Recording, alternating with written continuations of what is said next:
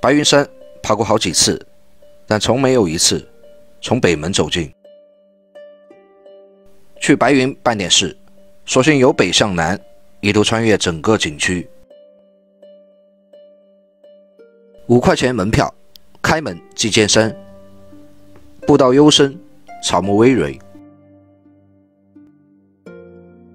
相对于其他入口，北门进山后，窄道蜿蜒，更显野趣。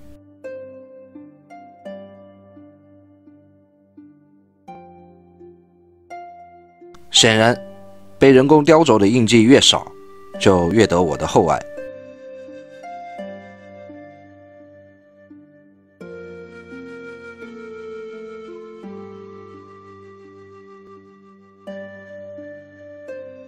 直耸云霄的树木，参天蔽日的绿色，城市被抛却脑后。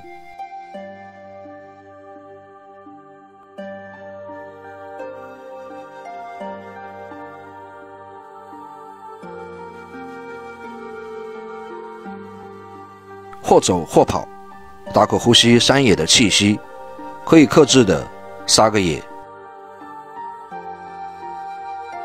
民国时立的界碑，广州市不断变大，做大做强啊！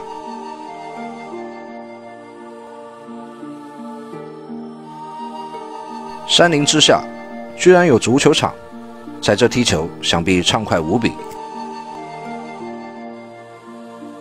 秀美白云山，幽静在其间。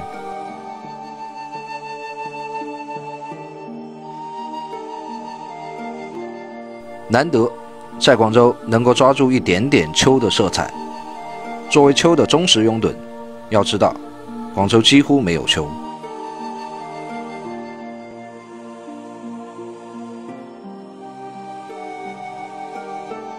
如同围墙，岭南大地常年绿色，这是北方没有的，难免北方想念南方，南方回首北方。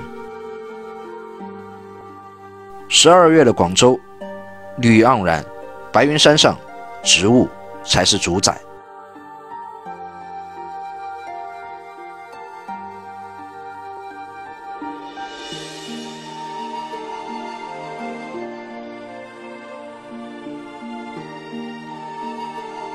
这种充满野性的小路，行走其上，内心是雀跃的。树与藤和谐共生。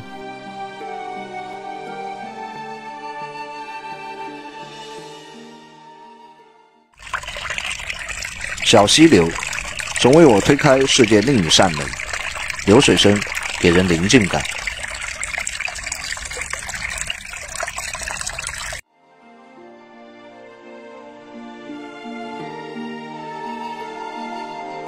密林深处，或许有另一种看不见的活法。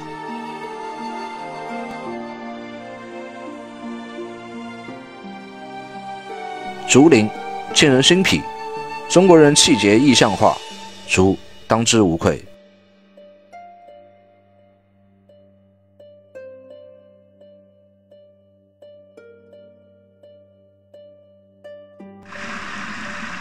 生活在钢筋水泥森林的人们，大多喜爱这山野氤氲。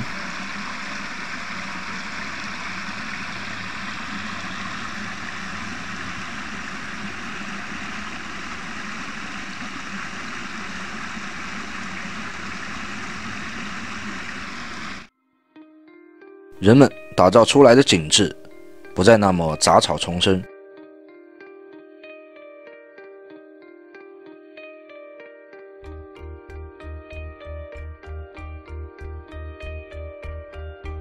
翠竹园，竹子在这里拥有绝对话语权。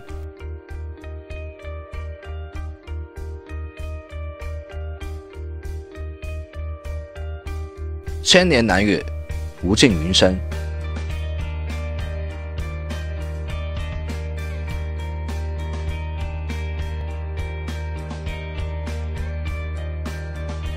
竹林清风拂面，在12月的白云山，竹枝摇曳。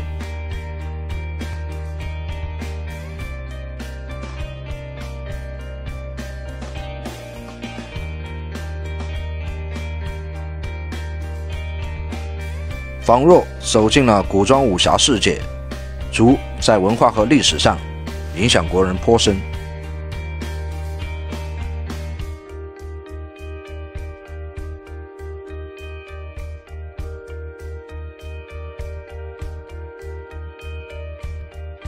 卧虎藏龙里，竹海是飘逸的，在翠竹园或许可以捕风捉影。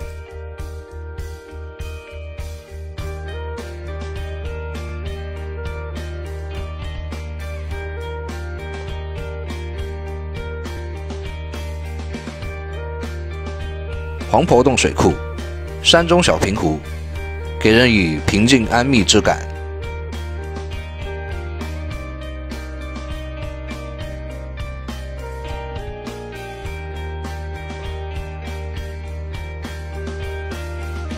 翠竹园就在水库下方，一派生机盎然。远处山巅或为摩星岭，天气并不太通透。如果可以，我愿择一平湖，栖息于湖畔，沉静从容。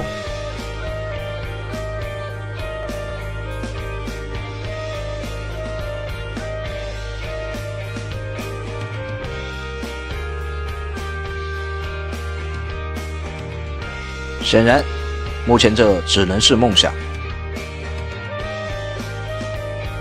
转向，白云山太大，不大可能一天走完，并且天空并不通透。即便上了摩星岭，估计也看不见广州的天际线，那就走西门出山，以后再来摩星岭拍广州的天际线了。有点遗憾，并非坏事。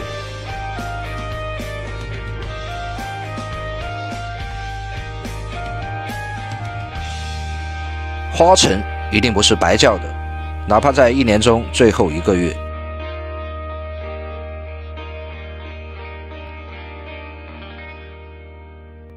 这是广州的浪漫，也是亚热带的浪漫。紫荆花，还有很多不知名的花，把广州点漫得如此浪漫温馨。